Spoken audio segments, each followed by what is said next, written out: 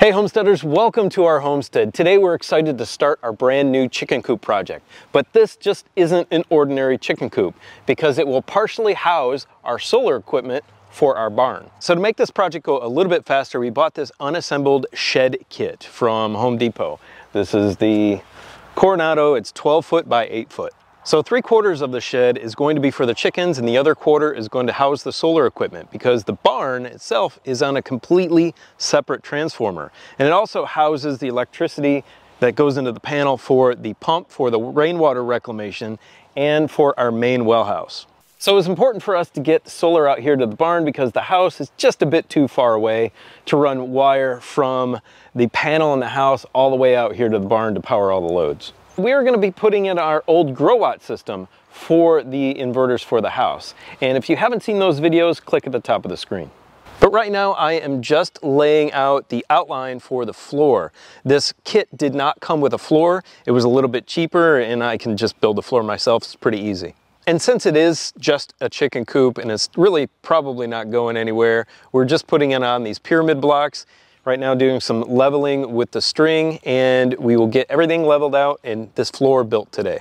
So make sure you stick around and see the entire series on this shed build and how we install the solar for our barn. Let's get to work.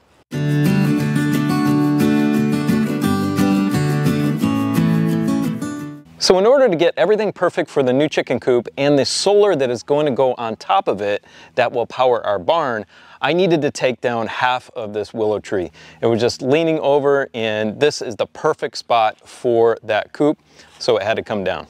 It's not the best firewood, but we will burn it anyway. Now that we have our first two sides level and square, I need to cut the floor joists because the overall width for a sheet of plywood and for the shed, this particular shed, is 8 feet. And these are 8 feet long, so I need to cut off 3 inches to accommodate the rim joists.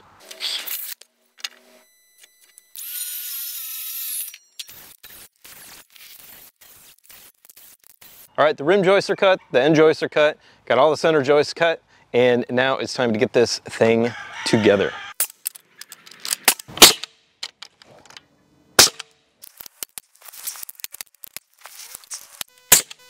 Well, it might not look like it, but the camera enhances the light. It's actually extremely dark out here right now, so I will see you tomorrow.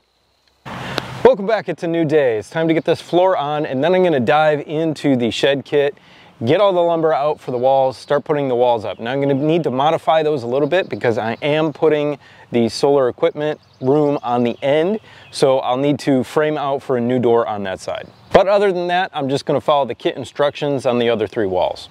Keep in mind, if you're building something like this for you to inhabit, like a tiny house, then any treated lumber needs to be on the bottom for the floor, and it needs to remain 18 inches above the ground to prevent any rot.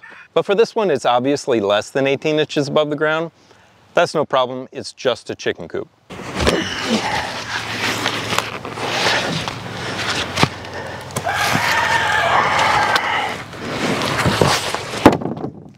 Now let me show you what we are doing on the end to protect this a little bit. These are made to wick away moisture through these channels right here along the sides, but this is still going to need maybe a little bit of protection. We're going to use some used motor oil, it's an old trick, on the bottom of this treated and around the edge to protect it a little bit longer from the elements. Now as an example, these pyramid blocks are made for a 4x4 to go down and sit in the center. Now a lot of people will do this, they'll put it on the inside of their floor joist here on the rim joist and the end joist, screw it in and then center this block on this and drop it in. But this end grain on this 4x4 will wick moisture up quicker than if it's sitting on the side grain like this.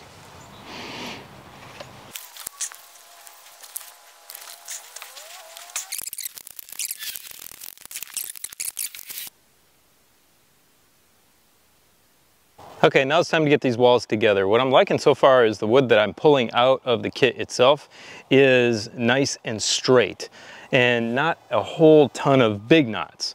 I mean, there's little knots all over the place. It's not great quality lumber, but at least it's 2x4 and it's straight. And all the walls in the shed kit are 24 inches on center. So what's cool about this Heartland shed is they actually give you Grip Right branded boxes of nails inside the kit, which is cool. So I'm going to lift this wall into place. It's not that big, it's only a 6-foot tall wall, or a little bit over. So I've screwed in some blocks at the edge of the rim joist, and that's going to prevent the wall from slipping out on me when I lift it up from the other side. And then also I've got a brace here to prevent it from falling back on me that way. When everything's up, we'll attach it to the floor.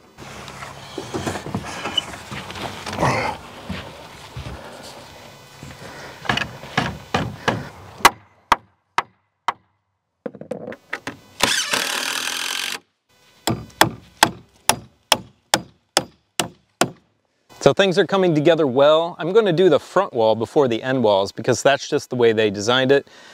Some framers frame from wall to a corner, from a corner to the next corner and the next corner, but this one is the front and the back first, and then the end walls go in between those. And I will get the end wall up tonight, and I'm going to connect it because you can see that the back wall there is racking a little bit. So I can put another brace on it, but it should be stable enough for me to be able to build the end wall and get it attached, and then that'll stop it from racking overnight. Or you can choose to put a piece of siding on the wall to prevent it from racking also. Got this far in the project and I forgot this sweet framing hammer that my mom got me for Christmas last year. Sorry, Mom. It's got this cool magnet on it to hold that nail.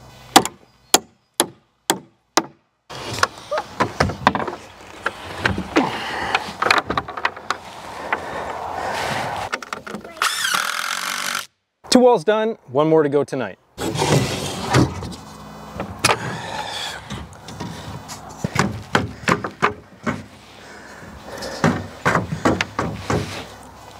Look at that, beautiful.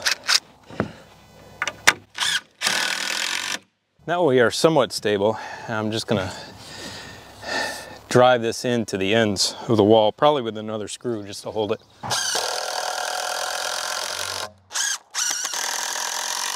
So this is the end of part one because I need to go buy more framing lumber and an exterior door for the other side for the solar equipment room. I'm also going to be extending the roof a little bit to accommodate a few more solar panels so that end gable will extend out over, kind of like a covered porch. And then I also need to buy framing lumber and some sheathing for the interior wall to keep that partitioned off from where the chickens are going to be. So those chickens will be in this big area on this side and the solar room will be on that end. Now go click on this series of videos right here, which is in our entire playlist on how we installed 2 different solar systems. Have a beautiful, blessed day. We'll see you next time. Bye.